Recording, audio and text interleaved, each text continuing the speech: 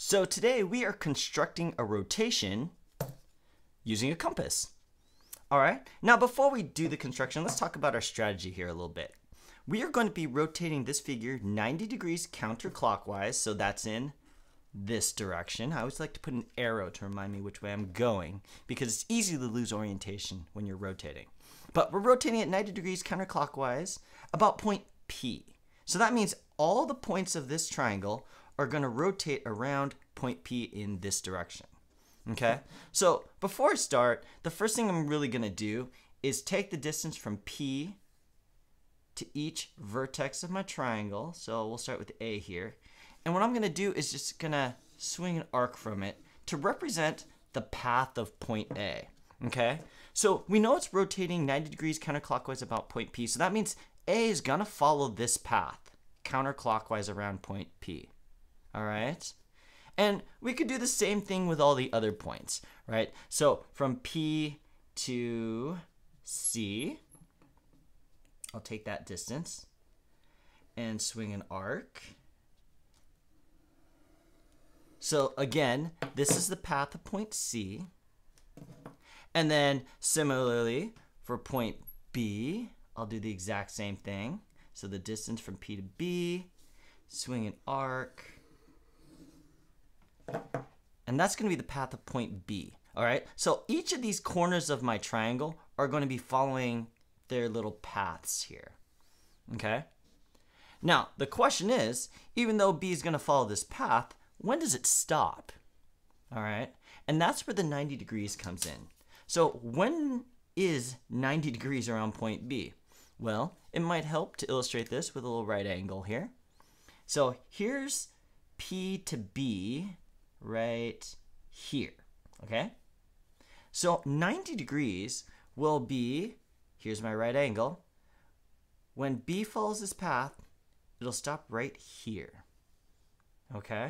And that's how we know it'll be 90 degrees because this angle from P to B and from P to where B prime's gonna end up, when that angle's 90 degrees, that's when we've rotated 90 degrees counterclockwise. All right, and similarly, we'll do the same thing with C and A. All right, here's where C prime's gonna end up.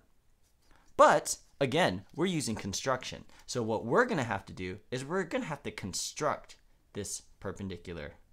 Okay, so we can construct the perpendicular directly on here, but I find it gets super messy and it's hard to kind of keep track of everything. So what I'm gonna do is I'm gonna construct a perpendicular up here and just duplicate the angle onto my diagram.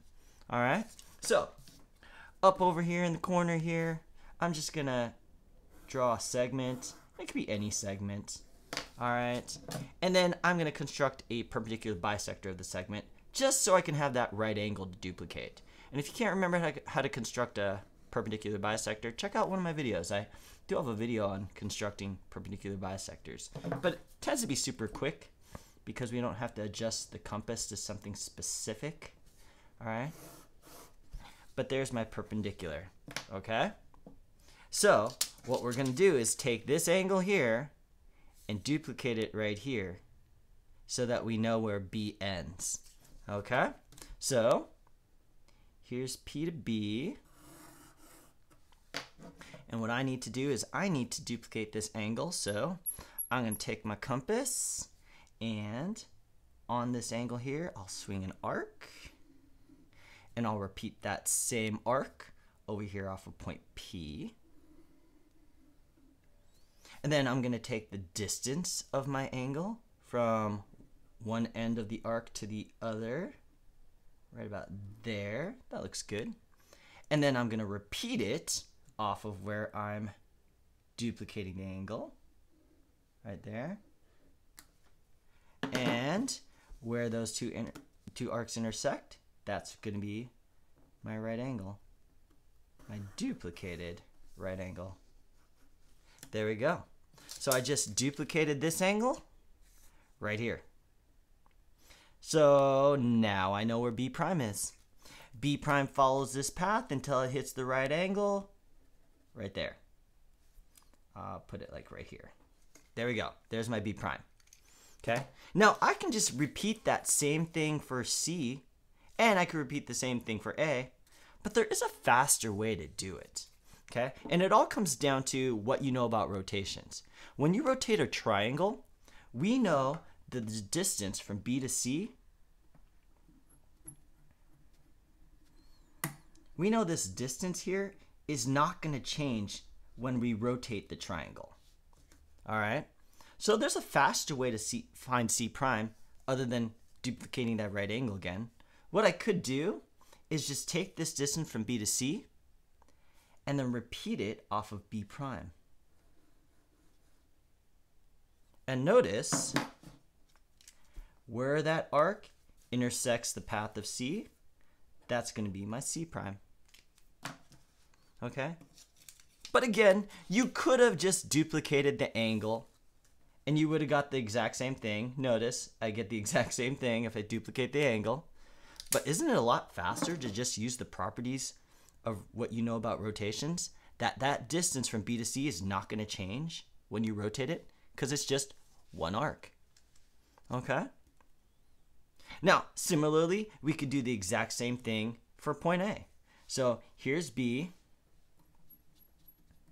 Here's the distance to A. And notice how A is a little bit in front of point B. See, here's the line from P to B. So it's a little in front of B. So when I repeat this distance off of B prime, I know A is going to be a little bit out in front of this line from P to B. So it's going to be out here somewhere. Whoops. I think my compass slipped a little bit. There we go. There it is. And where those two arcs intersect, that's my A prime. What can be a little confusing though, I will say, is see this distance from B to A? Technically, when we go off of B prime, this arc is actually going to hit the path of A in two different spots, right? It's going to hit down here, but if I continue this arc, it'll actually hit back here too. It also hits there too. So it can be a little confusing for people when you're constructing it because there's two different places A could potentially go, but only one place makes sense. Remember what we said. A is out a little bit in front of this line, P to B.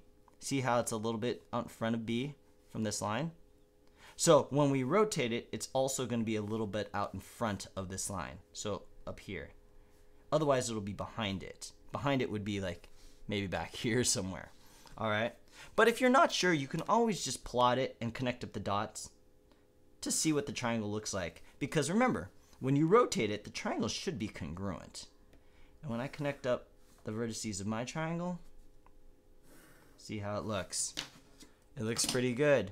The exact same triangle here, it's just rotated around point B. And if I want to confirm, here's C and C prime. I don't think my angle's long enough for A and A prime, but you can kind of see. Here's A prime. All right.